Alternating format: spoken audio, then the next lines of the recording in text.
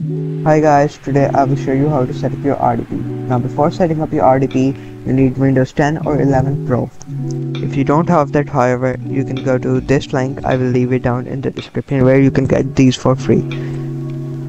After going here, you must do these two things, which is backing up your current key and creating a restore point if something goes wrong. Then after this you can scroll down, then you must open CMD and run it as administrator. After this you will see something like this. Then do these three scripts in order.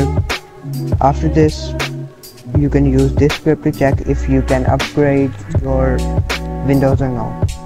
If there's professional somewhere in the list, then you can upgrade your Windows Edition to Pro for free. After this, run this script. Then you might get an error at 100% or might not. It does not matter, it works either way. After this you will reboot your PC, restart your PC or laptop, then reopen CMD, run it as administrator, do these three scripts.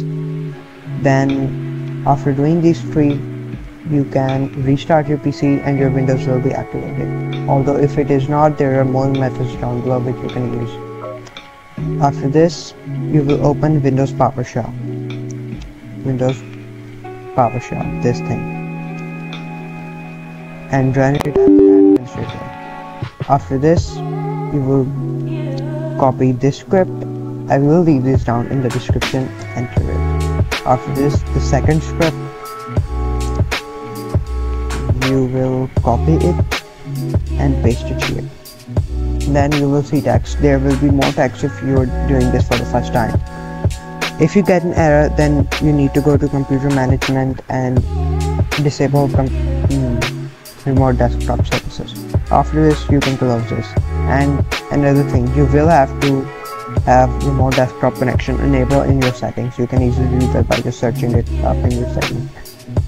After this you can download this. This is essential for it to run. I have already downloaded it, so it is easy. It might say it may harm your computer, but it does not. It is completely safe. Now before opening and doing anything with this, you need to go to computer management, local users and group users, and create a new user, which you can do this by just right clicking and new user. After this, when you have created the user, double click on it, on its properties. Now make sure that their full name and their username is the same because it makes them easier to access. After this you can go to member of and add. Now write remote desktop users here. After this do check names and OK. After this click apply and then OK. Then it will be eligible for using the remote desktop service. After this you can just close this.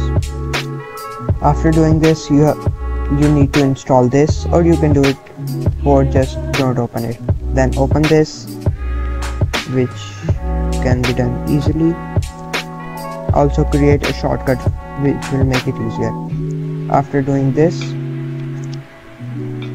you will have this window, but before doing anything with this you will click on the shortcut, click on properties, then this RDP.exe, select it and copy the script and paste it here. And here, like the user you just created, put the name of the user you just created. Then click apply and click OK. After this you can use this port. It is a public computer port, everyone uses it. After this you can do manage profiles, add the profile. After then you can click OK and close. Then you can put the user here, use profile, and it is all done. Then you can just click connect and you'll be good to go. Now